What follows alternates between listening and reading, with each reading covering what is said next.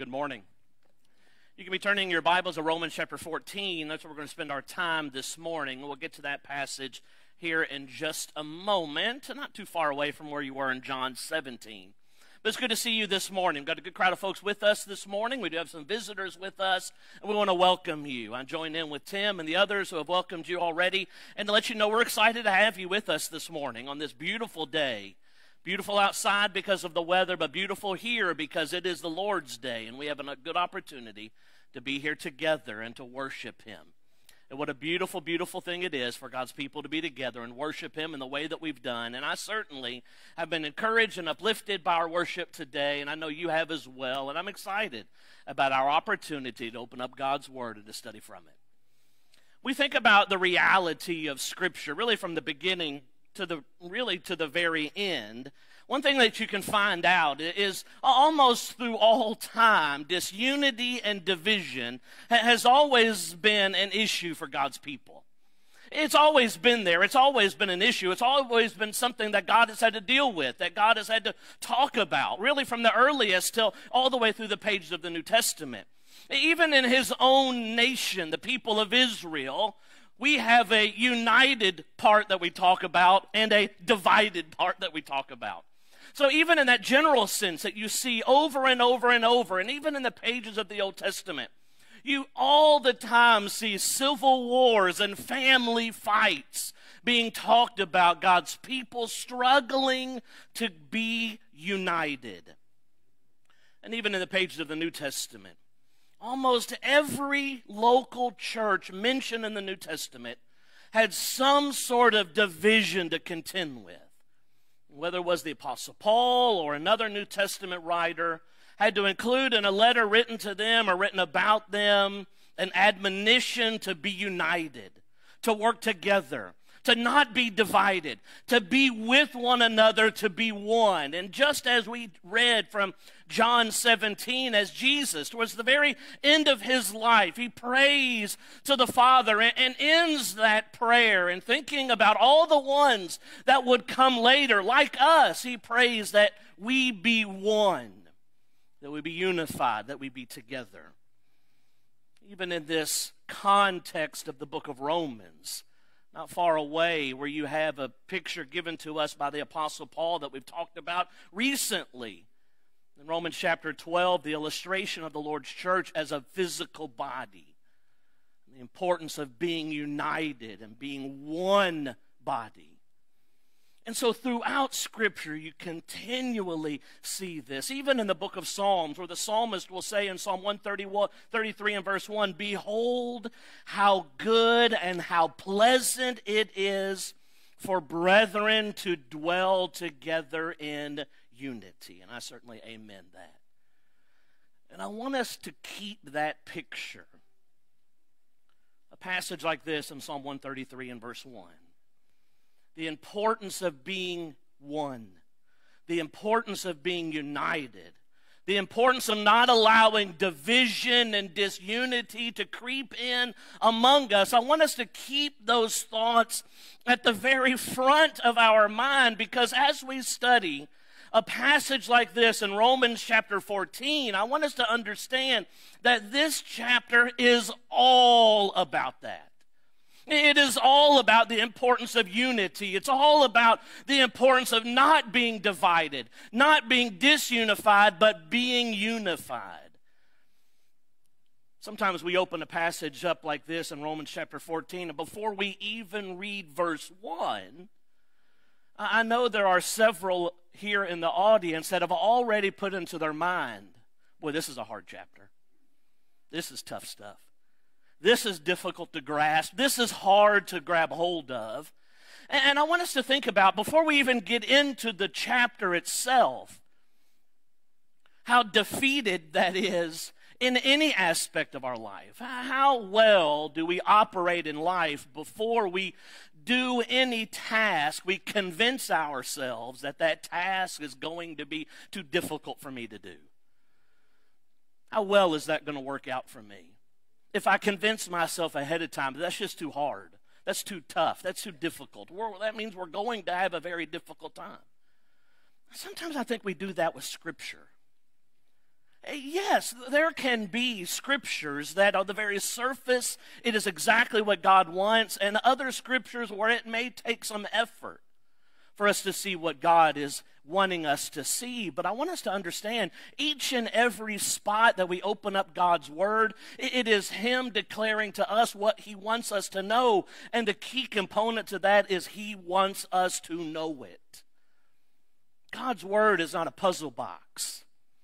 God's Word is not an escape room where you have to uncipher or decipher all of the code in order to really unlock what He wants for us to understand. Sometimes these more difficult passages like this in Romans 14 may not be as difficult as what we convince ourselves that they are. And I want us this morning to see that I believe this chapter is one of those examples. As I've heard, and as you probably have heard for a long, long time, how challenging Romans 14 is, we're going to go through it this morning. And I want you to do so with the thought that I had you to put in the very front of your minds, that Romans 14 is not a passage that talks about Christians getting to do whatever they want to do. That Romans 14 is a passage about unity. That Romans 14 is a passage that pushes away division and disunity among God's people. And now, keeping that in the front of your minds, I believe a study of Romans 14 can be helpful to us, and really helpful even during the time that we're dealing with today. As we think about this letter specifically and the passage that we're going to look at here in the book of Romans, specifically chapter 14, it's a letter written to the brethren there in Rome. And as we get to this chapter, what we find is you have brethren who are struggling in every way, who are divided, and they're divided over something very specific. What we have in Romans 14 is you have a very specific example of something that the brethren there were struggling with, specifically something they were divided over. They were divided over special diets. They were divided over special days. Some among the brethren there in Rome thought it was a sin specifically to eat meat, and some thought it was a sin not to observe the Jewish holy days. There was criticism, there was judgment. You had each group on both sides thinking that the other side wasn't as spiritual as they were. And today we can have similar problems with things that may not be clearly defined as right or wrong in God's Word. As we open up God's Word, there are some things that are clearly designated as wrong things because the Bible specifically condemns them. Other things that we know are right because the Bible clearly commands them, but other things, not as clearly defined in Scripture. We find ourselves in need of guidance, and Paul provides those principles here in Romans chapter 14. Now, as we study through this chapter, I want us to keep in mind what we're going to see is a very specific example for them at the time. But there are two principles, I think, that we have. Two principles that after we establish those principles by going through this chapter, we'll be able at the end of the lesson close with some examples that can come into play for us today as we study an example that was very specific for them. And so as we go through this chapter, and that's what we're going to do, we're going to go through every verse of this chapter. We're going to do it in sections. We're not going to tear apart every single verse, but I do want us to see that as Paul lays it out for us, there are two overlaying principles that certainly he wanted those brethren in Rome to grab hold of, that will help them with their situation, and he wants us to grab hold of, that can help us in our situations today. And the first one is receive one another. You know, it's interesting, the very context that we have here in Romans 15, that I believe also kind of plays over into Romans 15 a little bit, begins and ends with this same principle. You have it at the very outset. Romans 14 and verse 1. Receive one who is weak in the faith. The very outset. You can turn a page, at least in my Bible. Maybe it's on the same opening for you, but in Romans chapter 15, now in verse 7, towards the very end of this context, even though we're not going to dive into chapter 15 this morning, but kind of as this thought progresses, he says in Romans 15 and verse 7, therefore receive one another, just as Christ also received us to the glory of God. Receive one another. If you look that word up in the Greek and you just look at the definition of it, what you're going to see and have an understanding that this is a word that just simply means to welcome. To welcome. And I want us to understand this is a huge principle here. A huge principle, because the issue was that on both sides for the brethren there, whether you were on the side of you can eat meat, or on the side is you can't eat meat, or you're on the side of you've got to keep these holy days, or you're on the side of you don't have to keep these holy days. The point that's being made in this chapter is the issue is on both sides wrong things were happening. What you're going to find in Romans 14 is not, you've got to go this way because this side is the right way. Sometimes we like to think that's what Romans 14 is teaching us, how to determine which side is right. But that's not what this chapter is doing at all. This chapter is helping us to understand that there are things that is foolish for us to be divided over. And for the brethren here in Rome, one of those things, or two of those things really, is being discussed here. And so the point is both are doing wrong things. You had on one side, you had either they were looking down and despising one another, or on the other side, they were judging or condemning one another. And so he begins this discussion, receive each other, welcome each other. So why should we do that? Well, as God often does in his word, he answers those questions for us. That's the question that pops up in our mind. Why? Why then should we do that? Why should I receive one another? Why should I welcome one another? And what God so much does for us in his wisdom and his love, he answers that question. And that is the beginning portion of this chapter. He says, receive one another. So why do that? Well, he answers that for us. And so he begins with this idea. We should receive one another because God has received us. Read the text with me. Romans 14, verse 1 through 3. Receive one who is weak in the faith, but not to disputes over doubtful things. For one believes he may eat all things, but he who is weak eats only vegetables. Let not him who eats despise him who does not eat, and let not him who does not eat judge him who eats, for God has received him. You know, the point that's being made right off the bat is he says, listen, this side over here, you've got things you're doing wrong. But guess what? He says, this side over here, you've got things that you're doing wrong. You're arguing, you're disputing over these doubtful things. But he wants them to understand you've got to receive or welcome each other. Why? Because God has done that. God has received him, he says at the end of verse 3. Over these doubtful issues that Paul uses phrase-wise, they're drawing lines of fellowship. They are judging one another. And we're reminded here, and the brethren are reminded, only the Lord can decide those things. And he has told us what those things are in Scripture. So because God has received us, we must receive one another.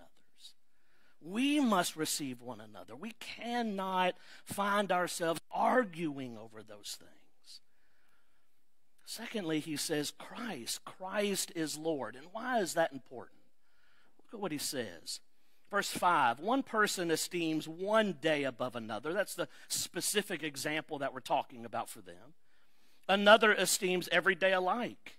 Let each be fully convinced in his own mind. He who observes the day observes it to the Lord.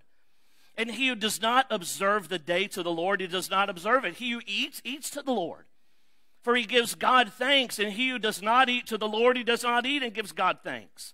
For none of us lives to himself, and no one dies to himself. For if we live to the Lord.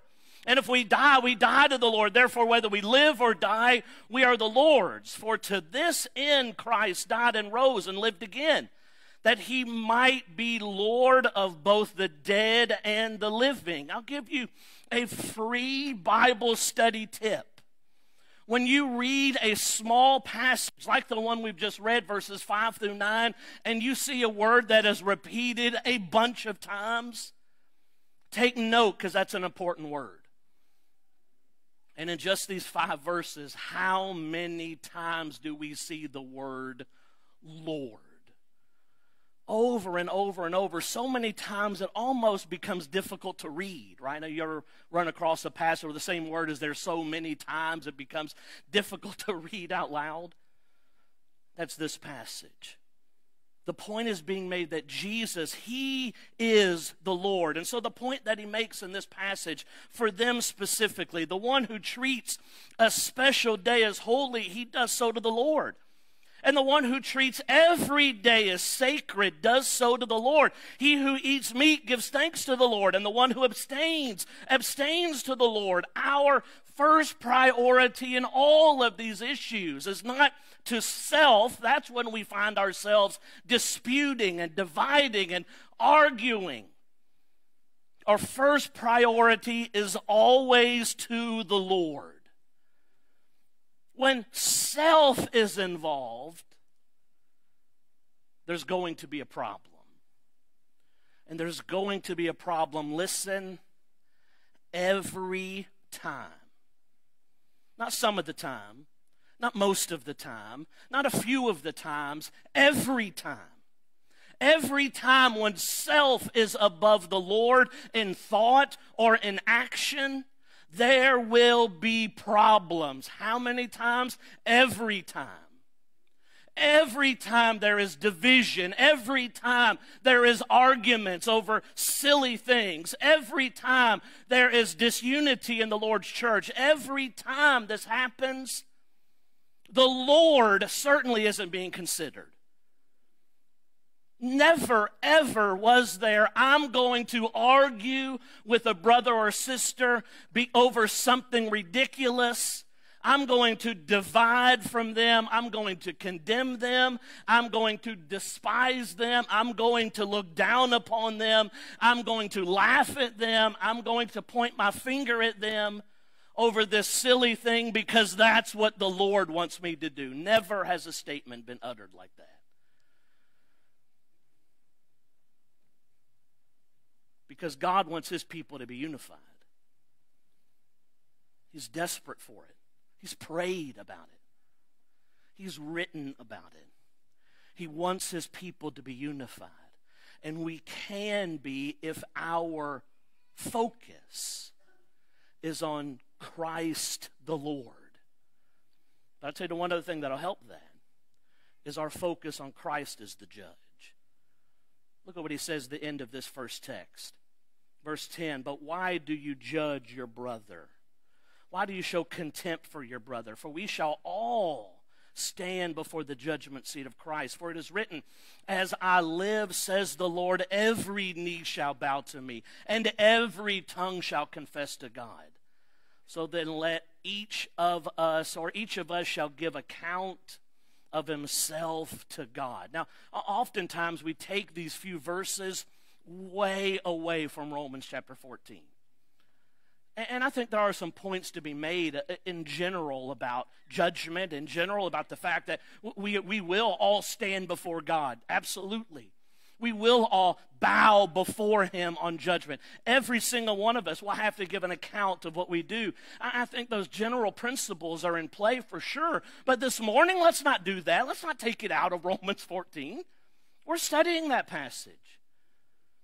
He's talking to these brethren who are disputing and condemning and judging over these senseless ideas and things, and he reminds them, listen, Jesus, he is the judge. Why are you judging? Why are you despising? There's one judge, and one day you will stand before him. Maybe the point that's made here is you will bow before him. So why are you judging? Why are you despising? There is one judge. And so the point here in principle number 1 that's made in Romans chapter 14 is we've got to welcome each other. We've got to receive each other. We're not interested in despising. We're not interested in looking down upon. We're not interested in condemning. We're not interested in doing any of those other things. We are only interested in receiving one another. But as this chapter goes on, if we stop just with this first admonition, it may seem that the way that Christians should go about our relationship with one another is just that we should just leave each other alone. It may seem that if it's just this first admonition, that it should be, I'll just leave everybody alone. I'll just leave all the brethren. I'll just leave everybody alone. I'll just completely pull away in every capacity. But this chapter continues by giving us principle number 2. And principle number 2 is this: we've got to edify one another. We've got to edify one another. Instead of the thought of just walking away and stepping away and not having anything to do with anybody, we are reminded about the importance to love one another. And if we love one another, we will seek to edify and to build each other up. So how does he remind us of that? How does we show that? Well, he does it in a couple of interesting ways. He wants to remind us what effect we have on each other. And he does so by beginning with the idea that we do have an effect on each other. And it is a reality I've got to have in my mind. What I say and what I do affects the brethren that I'm around. It has an impact. Now, that impact can be positive or that impact can be negative, but it has an impact. What you say and what you do has an impact on the people that sit around you. How you interact with them. Now, that can be positive or that can be negative, but there is an impact. Look at what he says beginning of verse 13 of Romans chapter 14. Therefore, let us not judge one another anymore, but rather resolve this, not to put a stumbling block or a cause to fall in our brother's way. I know and am convinced by the Lord Jesus that there is nothing unclean of itself, but to him who considers anything to be unclean, to him it is unclean. Yet, if your brother is grieved because of your food, you are no longer walking in love. Do not destroy with your food the one whom Christ died. Now, I made the point just a moment ago that we have an impact on one another. We have an effect on each other. And that can be positive or that can be negative, but we have an effect on each other. In this passage, note the ways that are mentioned. They're not good here. They're not good because they're not acting the way that they need to act. And because they're not acting the way that they need to act, listen, they're having an effect on each other because that's what happens. Brethren affect one another. That's not something we could turn off. We affect one another, and it can be good or it can be bad, depending upon how I'm doing, what I'm doing. Now, these brethren here in Rome were not doing the right thing. They've already had that talked to about. Because of that, they're having an effect, but it's not a good one. Look at what's mentioned. They could cause others to stumble. That's not good. They can grieve one another. It doesn't sound too good. Paul will even use the phrase, destroy each other. You mean even over these silly little things? These silly little things that Paul has already painted the picture that it doesn't make a difference on either side. Both are doing it to the Lord. Even in that, we can destroy one another.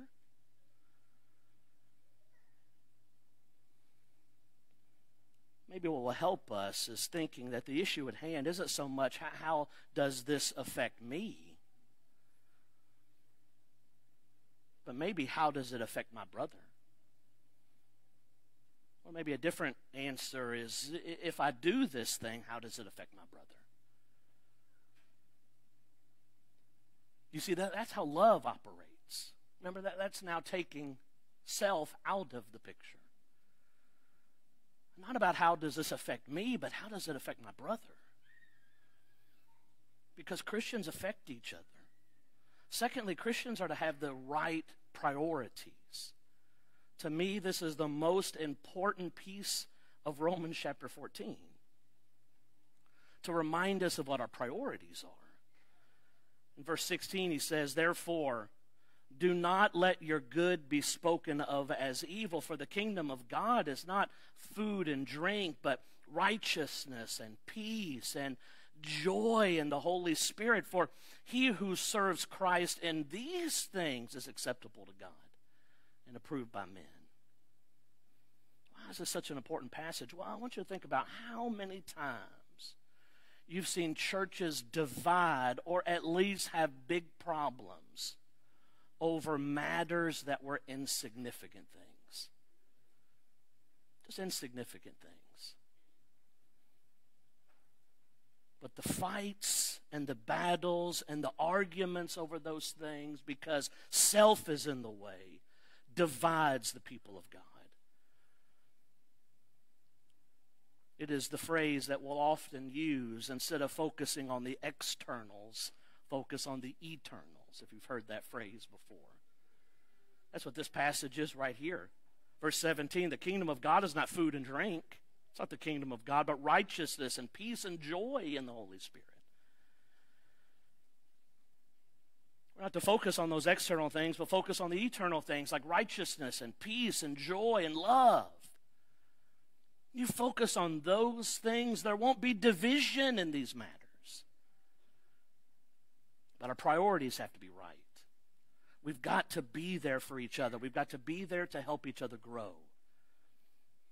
Verse 19, I'll tell you, in my Bible, I have it highlighted in yellow. I don't know when I did that. It wasn't this week, but it's been highlighted in yellow. Verse 19, therefore, let us pursue the things which make for peace, and the things by which one may edify another. Do not destroy the work of God for the sake of food. All things indeed are pure, but it is evil for the man who eats with offense. It is good neither to eat meat, nor drink wine, nor do anything by which your brother stumbles, or is offended, or is made weak. The point that he's making here is we're here to help each other grow. And I think one of the points that he makes in Romans 14, it would be good for us to certainly start to consider in the examples that we'll use here in just a moment, is that the point that he's making is, listen, both sides are in need of growth. Both sides are in need of growth. Everybody here. There's not a side that's right or wrong. Both sides are doing the wrong thing in Romans chapter 14. That's why we have this chapter. And he says both sides are in need of growth. Both sides need each other. Both sides need to have the proper opinions or priorities, excuse me. So as he closes this chapter, he reminds us that, listen, we're not here to force the opinions, even convicted ones, on others. He closes the chapter with this in verse 22. Do you have faith? Have it to yourself before God. Happy is he who does not condemn himself in what he approves. But he who doubts is condemned if he eats, because he does not eat from faith. For whatever is not from faith is sin. Now, I want us real quick, as we bring this section kind of to a close, as I use the New King James Version, I want you to understand the use of the word faith. Oftentimes we'll see references to the faith, it's the doctrine of Christ, the gospel, or just faith is something that I believe in, that I'm convicted about. And that's what's being talked about here in Romans 14.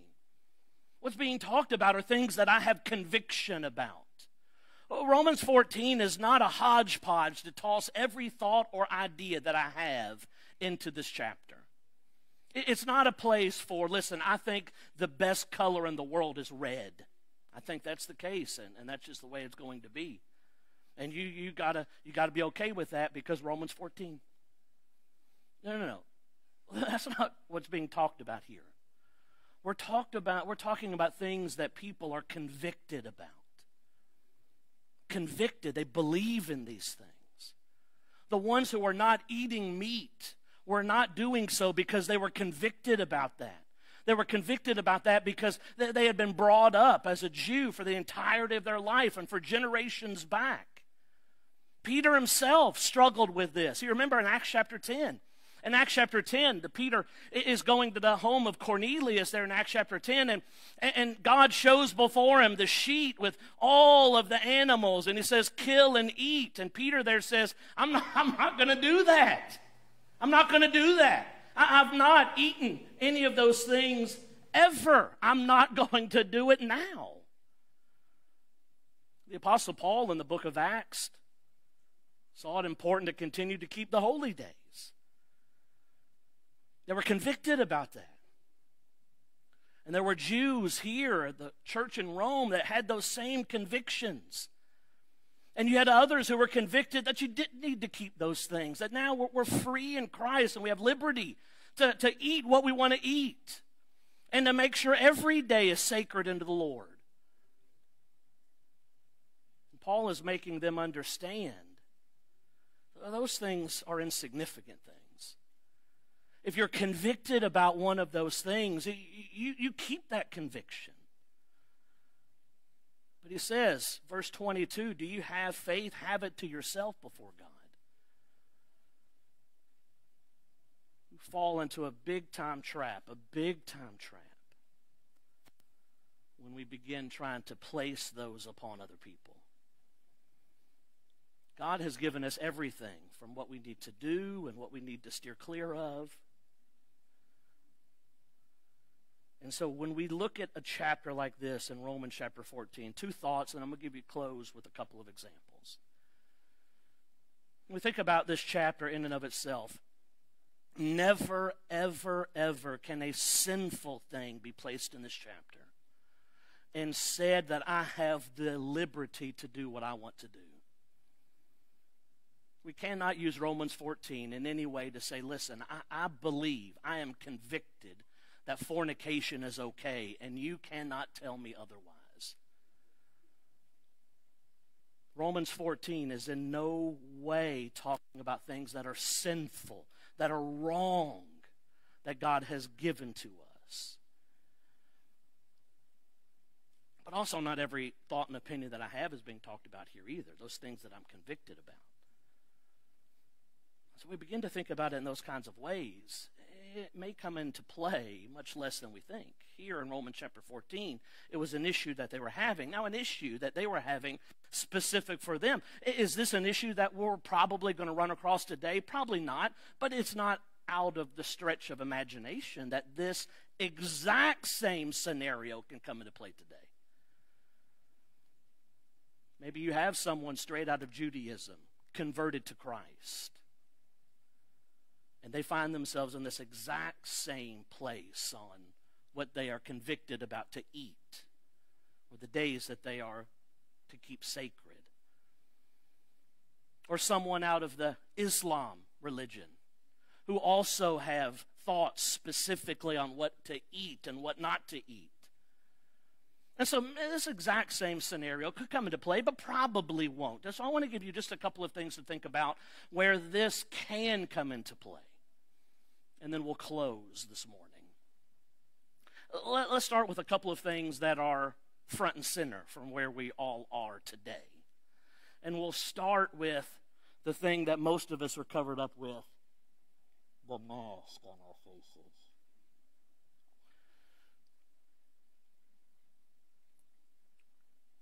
Not right now, but before. Before the governor put a mandate on that we, when indoors, wear masks. before that happened.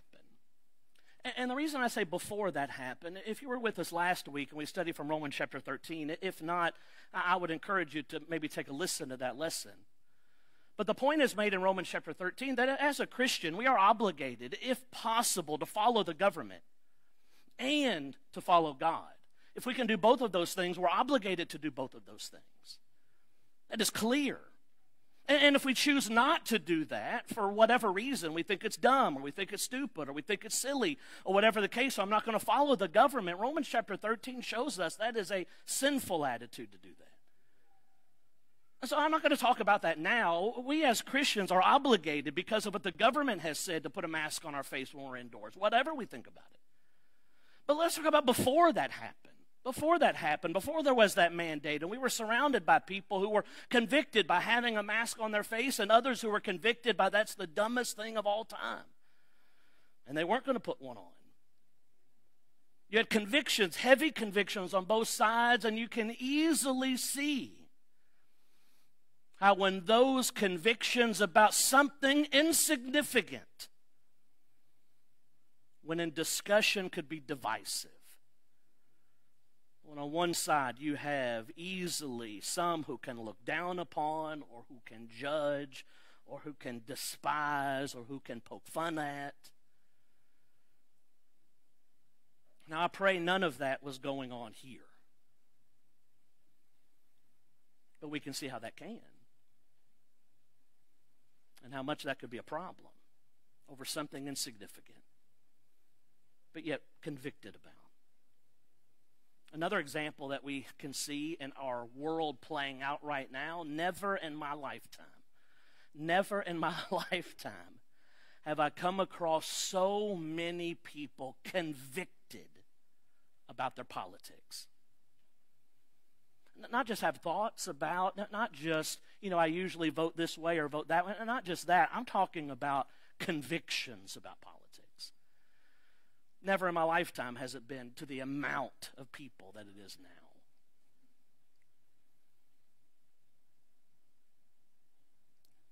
And we get caught up in those convictions and those thoughts.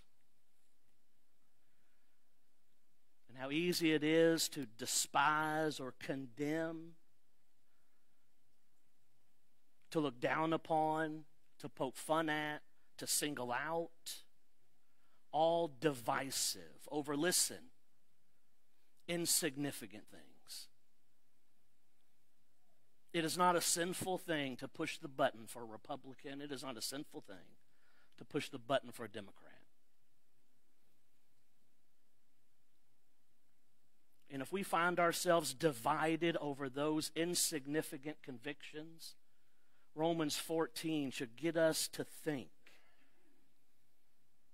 about where our priorities are, and to make sure that I'm not getting pulled into the divisive and the disunity that comes from those kinds of things. Maybe it would be good to take on verse 22 of chapter 14 more often. Do you have faith? Do you have conviction? Have it to yourself before God. Personal convictions can come into play. Those are broad, very generalized convictions and things that are playing out in our lifetime. I'll give you just one other example. It's one I don't want to give, but I will because I think it'll help.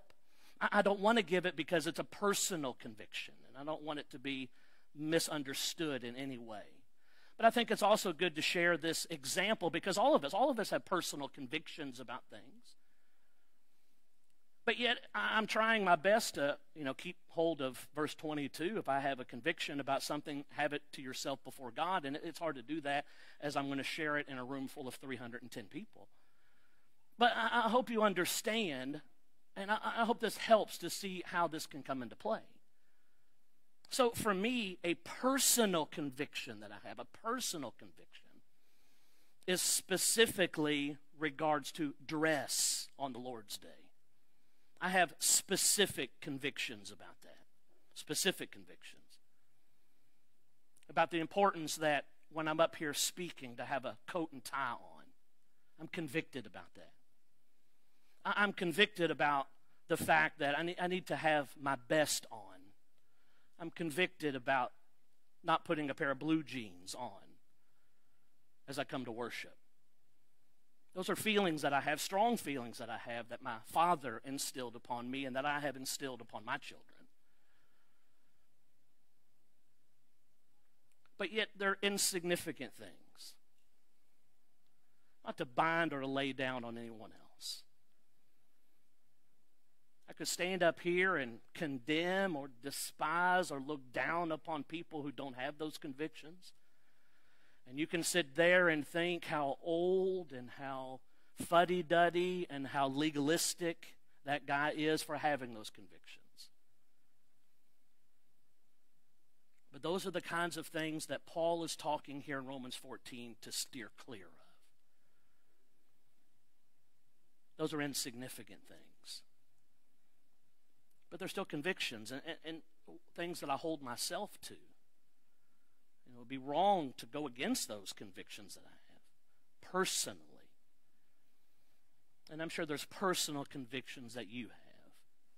I would encourage you to look closely again at Romans chapter 14 and verse 22 and have them to yourself before God. And that does not mean you cannot have a conversation with other folks where these kinds of things come up, but what it does mean that I'm not crawling upon my high horse and I'm not lording it down on other folks, because when that happens, it is divisive. It's not about me, it's about the Lord. Each and every time. Verse 8. For if we live to the Lord, and if we die to the Lord. Therefore, whether we live or die, we are the Lord's. What a powerful passage that is. Well, I appreciate you listening so well this morning. Maybe you have other questions about this chapter, about some of the things we've talked about this morning. I would welcome those questions, those thoughts. I feel confident speaking for our shepherds here to say that they would be wide open to a discussion on these kinds of topics and others. Wide open for that. Gives us some things to think about. And I appreciate you thinking along with me this morning. I know this lesson has been a little longer than usual. I promise you this evening sermon, I'll give you all that time back. I promise you that. But it's important for us to think about these kinds of things. And not just during the time that we have, but all the time. When these things have passed, and they will, continue to think about this passage and the importance of unity in the Lord's church. That's what Romans 14 is all about. Unity in the Lord's church. Well, Marcus is going to lead us in a song of invitation. It'll give us an opportunity to think about where we stand with God. What a great opportunity it is to take a moment to make sure that we are standing with God. We saw right here in the book of Romans in chapter 14, reminding us that there is a time coming where each and every one of us will be bowed before Him and giving account of all that we do. Let's make sure our life and our relationship with Him is where it needs to be when that time comes, and that time could come at any moment. So that makes this opportunity such a good one. Let's take advantage of it. And if we can help you in any way, let us know as we stand and sing.